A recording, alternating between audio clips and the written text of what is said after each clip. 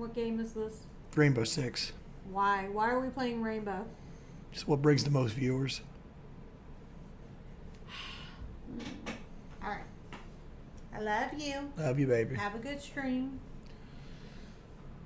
You can only ban 10 people during this stream. Okay? I don't ban anybody. My mod's banned. Ban World is almost full. That's a lie. I've seen Ban World in much higher capacity than this right now. Would I actually name my child Jordy Jordan Jr.? Yeah. Like if I had a boy, it'd be Jordy Jordan Jr. If I had a girl, her name would be Sarah Ellen. I think it should be a crime if you name your child Jordy Jordan Jr. That should be, the state should come in, raid your house, steal your child away, because you're just setting up this kid for a lifetime of failure. And I seem to remember, Wings, you were very adamant right before you got married, right after you got married, and a few times since then that, nah, I'm not gonna have any kids, dog. I don't have money, dog. My dick doesn't work, dog. I don't have any testosterone, dog. That's the Wings I remember. And now somehow he's being finagled into wanting to have kids. A bit sus to me. I don't know, maybe Sneak Diss and Kelly's finally getting up in there and she is just uppercutting Fat Man and is saying, you know what? You don't get to look at my saggy tits anymore if we aren't trying to make kids. And oh boy, Mr. Low T over here, that got him thinking about it. That got him almost getting his dick out of his fupa. That's most definitely what is up, YouTube. That's an image that we all want to imagine. And at the end of the day, if you're gonna look at the locales that could have children, Wings might be the best of them. It's not saying much, but that kid may have a slightly normal life. Maybe. Now, his dad is a complete failure, and his mom is a pushover and caters to everything that Fat Man wants, so I wouldn't go too far, but we're gonna look at a bunch of different fucking Wings-isms that have been going on lately, and oh boy, Mr. Wingo, he's down bad. Bagel bites. We got some bagel bites. What's up, Ray Trey Alien? This is actually better than I was lately. Like, honestly. Like, I didn't have a voice the last couple days. Like, so I had to sit out the locale live. Because, like, I had a little bit of a voice before the podcast. And I did the podcast. And my voice just went just right down the toilet. And I didn't have a voice for a good while. You know what it is? I can't keep missing work. Does it irritate anybody else when Wings or Boogie talks about the podcast as being work? It irritates me because Wings' whole objective with the podcast, outside of making money for himself, is to get guests on the show. And he fails time and time again. And if you follow me on Twitter, you will see every once in a while I'll quote tweet him, because he uses fucking Twitter like a Google search, where he'll ask obvious questions and then, I don't know, ask his lemmings to come out and give him the answer instead of looking it up himself. I mean, this guy has like no drive. He has no motivation. It's the same with Boogie. And listening to him call it a job, oh, I have to show up to my job. Yeah, I have to sit there for 2 hours and fucking be quiet half the time. That's so fucking hard. I mean, the podcast is one of the least researched things that exist in the entire locale sphere, which is shocking, because there's plenty of fucking clickbait garbage that goes on throughout locale stardom, yet these guys just sit there, don't research anything about anybody that they bring on, and just cry and complain and rant all the time. That's it. Follow up. I'm not a big fan of bagel bites. I know I've had some controversial food opinions out here, but bagel bites, never understood it, never made much sense to me. I don't even, and this is going to be even more controversial, I don't even like pizza rolls or pizza bites that much, alright? but they're better than bagel bites. That's my definitive opinion. At the end of the day, it's just probably microwave garbage slop. You know, suck it down your gullet, Jordy. He's replacing banquet meals for fucking frozen bagel bites. That's most definitely what's up. There was a deal that was made in January where Keemstar bet me and Boogie to lose weight, and we had 2 months to lose as much weight as humanly possible, and we would get his cut of the money, and I didn't get it. And since I didn't get it, I've been eating everything under the sun, all of it, dog. Every piece of food that I could put in my fat fucking mouth, I had it in my mouth. So somebody explain this to me. How do these two things correlate to each other? How does Keemstar not hooking you up with the whatever $2,000 that you're owed lead you to just eating bagel bites all day and drinking Pepsi and Yoo-hoos? Explain that to me. I'm a bit perplexed at this dilemma that we are presented with, because I mean, Keemstar's a rat. He's not trustworthy. He himself is a lolcow. So I don't know why he is viewed so favorably among a sect of people that pay attention to this sphere of the internet. But okay, cool. I don't see how it would be, to cope, baby, I gotta go get fucking 40 Dave singles real quick right now. That's most definitely was not up. I just don't get it. I really don't. I mean, I talked about in my last Boogie video that, like, I am sympathetic to, like, the food disorders that people have. A lot of people don't understand it, and I'm sympathetic to it, but at the same time, there has to be some amount of owning what you're doing, and Wings doesn't really own anything. He always is just like, yeah, this is what I'm doing. It sucks, man. I didn't get paid money. Oh, okay, cool. Keep digging that fucking 6 foot wide grave, buddy. I still ain't got my silver play button. What? No. Like, we had a side bet on the boxing match. We put our silver play buttons up. That motherfucker. He hasn't done that yet? Nah, and like, I only have my silver play button. He has his gold, so his silver don't mean shit. That motherfucker. Ain't sent me my silver play button yet. 10 seconds. Well, I've seen the local podcast. He ain't doing so good, but I think he's just overhyping it. The problem with Boogie is, like, his blood is thickening, and he has high blood pressure, which could cause blood clots and cause, like, pulmonary embolisms or even heart failure. That's the issue Boogie's running into right now. Yeah, so the reason that the podcast sucks, guys, is because Boogie's heart is turning into syrup. It's a syrup factory inside of his body, and it's Willy Wonka dancing around as his blood is liquefied into maple syrup. That's most definitely what is up. I appreciate the honesty from Wings. You know, a man who just completely understands medicine and ailments that exist inside people's body.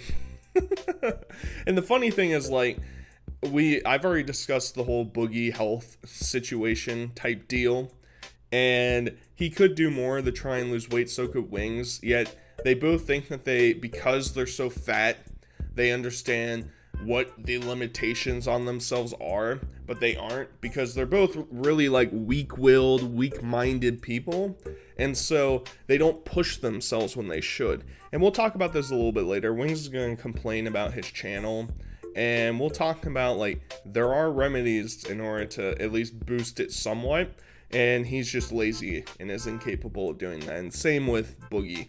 But at the same time, the whole, like, play button thing, honestly, when the whole EDP situation went down and he was forced to sell all of his shit on his own personal website, if it wasn't EDP, right, if it wasn't a pedo, owning a play button from some, like, fallen YouTube titan like EDP or Boogie or Wings would kind of be lit. I'm keeping it 100. I would love to own Boogie's play button. Now, I'm not going to give him an exorbitant amount of money. Would I give him $100 for it? Probably. I think owning Boogie's play button would be kind of cool. Maybe that just makes me lame. Maybe that just makes me some sort of loser groupie. But hey, I think that's a piece of like internet history right there. All right, guys, please hit the like button. If we don't get 100 likes in the first hour, I'm probably going to shut the stream down. Because the stream obviously didn't go out to people, so like there's no reason to stream. YouTube is not being stupid today. Chud Logic has 1,200 viewers watching him watch YouTube videos. No, I said you can't see how many people dislike. They've kind of took it off the hub. Quit being fucking a stickler, man. I'm just trying to get more people in here. More people that engage, more people that chat, the more likely YouTube is going to put stuff out into the sub box. Stop being an asshole. All right, go ahead and call me dude, bro, please. Truest texting, like I would, but like people are not actually helping me out get the stream pushed out there, because like the stream didn't go out to people, so I asked for 100 likes, and if people don't want to hit the like button to help the fucking stream out, I'm not going to stream. That's just the thing, right? That's the point, Goofy. 5 seconds. I'm trying to condition people to like the video more, because my actual viewers never like. Since they don't like, it doesn't get put out. I feel like this is a really boomer understanding of the algorithm that Wings always tries to push. Engagement is good for your channel, but I don't think 100 likes on a stream of a guy that has 400,000 subscribers and is getting 100 viewers is going to equate to, you know what? YouTube's really changing their mind here. They're thinking, actually, this channel is lit. Everybody loves this channel. Let's send it out to a ton of people. Now, when you upload a video, and it happens with evergreen content, I guess you want to say, basically YouTube will do these trials where like when you first upload a video, it'll send it out to the regular people, and then a little bit later, maybe 12 hours, maybe a day, they'll send it out to a different chunk of people to see if they're interested. And if they are interested, it continues down the line until people stop tuning into it, right? So you're able to have these spikes show up every once in a while. I don't really know if that relates to streaming. I mean, I stream once every blue moon, and I don't give a flying fuck if people are showing up or not. I enjoy it when people are there, but I'm not sitting there like, all right, guys, let's see. I typically get thousands of views on a video, and there's only like 200 people here. What the fuck? Like, I'm gonna end my stream right now? Like, real talk? It's like, how fucking entitled and pretentious are you? It's, at this point, it's like, I really don't get it from Wings. It's, what's the difference between 100 viewers and 200 viewers? Do you actually think that 200 viewers are gonna turn into 1,000 viewers down the road? I mean, give me a fucking break, dude. But like, it's one of those things where it's like, I don't want to like get complacent. I just wish I could see growth on streaming, and I just don't ever get to see growth. Like, there's channels way smaller than mine pulling 1,000 viewers. I should be pulling 1,000 viewers. How many years I've been doing this, and I'm not. Note to everybody out there, he's not saying I should be pulling 1,000 viewers because he's entitled to it. He's saying he should pull 1,000 viewers because he's been doing it for so long. He has built an audience in the past, and it's kind of embarrassing that he doesn't pull it, right? Now, some of you might think he's not that self-aware. I'll give Jordy the benefit of the doubt here, all right? I'll give him the benefit of the doubt. Now, it's just, it just is at this point where certain people are targeting certain things that people will be interested in. So me talking about Cyrax on a live stream, even though I don't live stream very often, will pull more viewers than a Jordy stream, because honestly, real talk,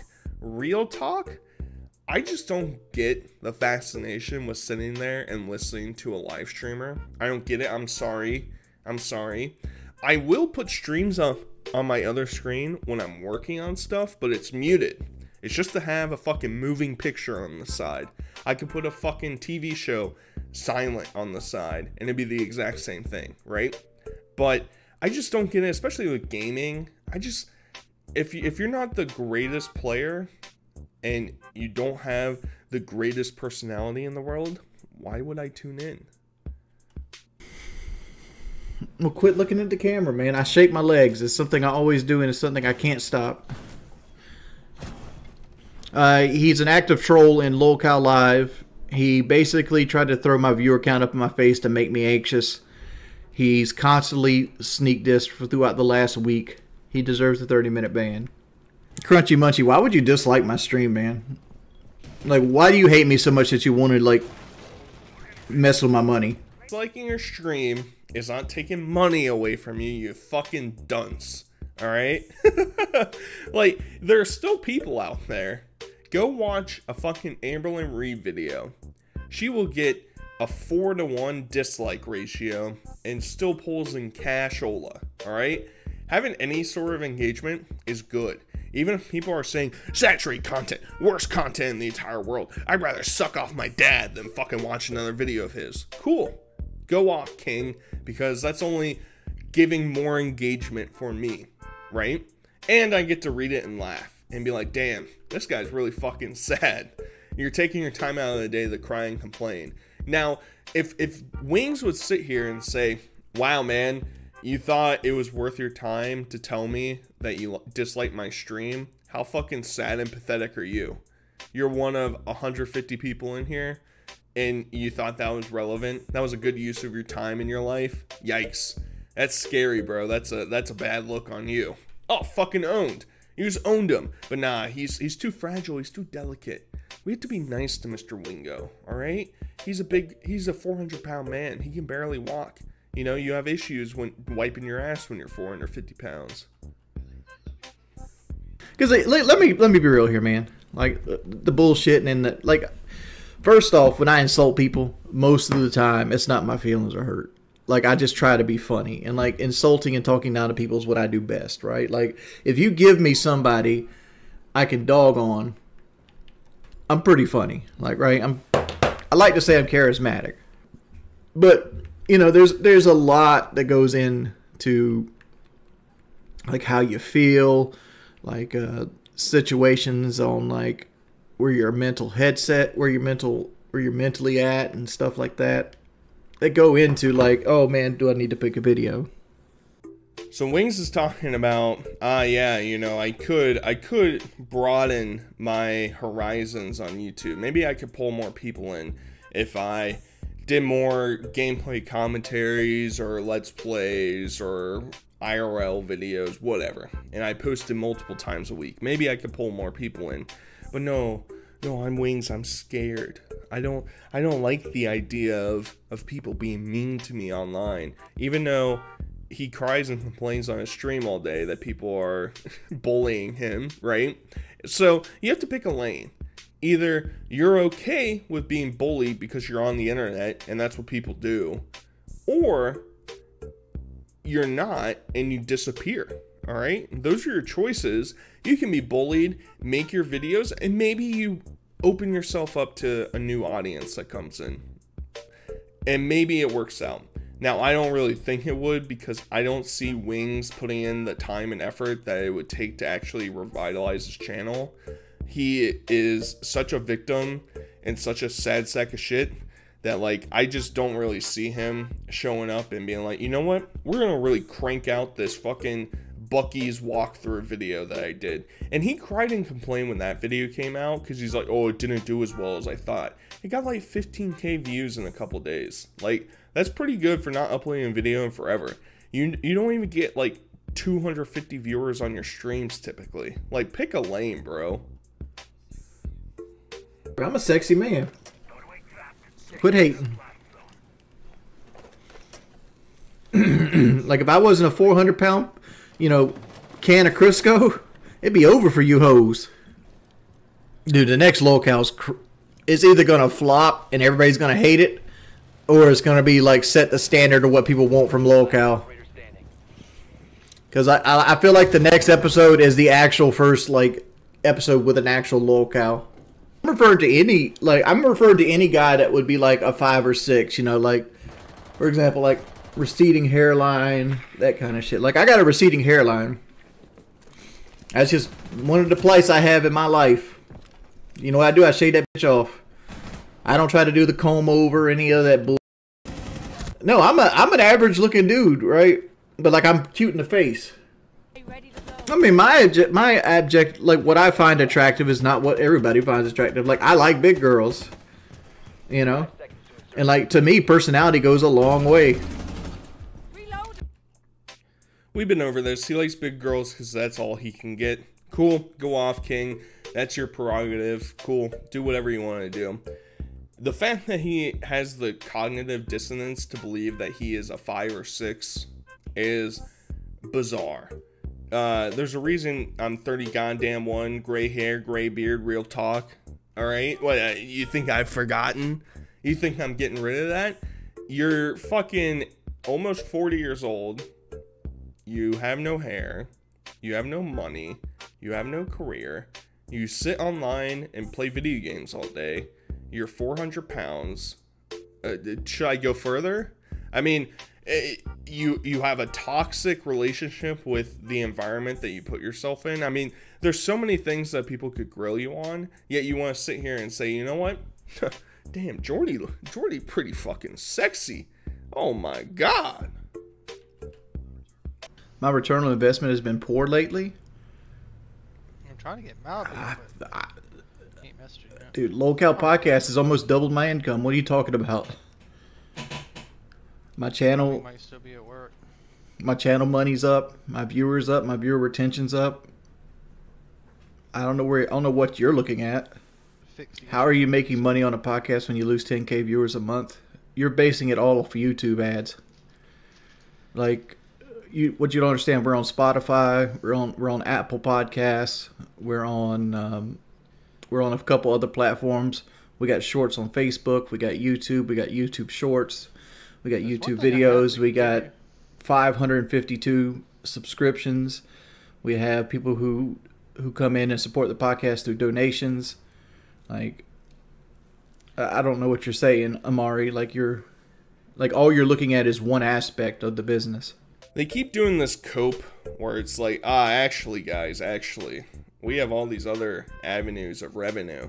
Cool, but you're currently averaging like 25K views a video, which is really bad. Really bad.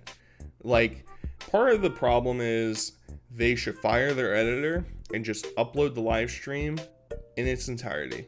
And then for the members only stuff, because I know Keem, Rat Keem with his little hat on top of his head, I know he's going to complain and say, well, we have to make more, I have to make money off of this show. Okay, cool. Do a separate fucking after show every episode that is members only. Cool. You figured it out, buddy. It shouldn't be the stream to the members and then an edited bullshit garbage version for everybody else. How do you think that's going to pull people in? Fucking stupid. The podcast is going to be dead by this time next year. I feel pretty confident about that. Bringing people like Shoe Nice on and thinking, we finally got a locale. You are the locale, buddy. Like, Christ. These guys are so, like, unaware of their surroundings. It's embarrassing. Either way, I hope you guys enjoyed. Till next time, I'll talk to you guys later. Peace.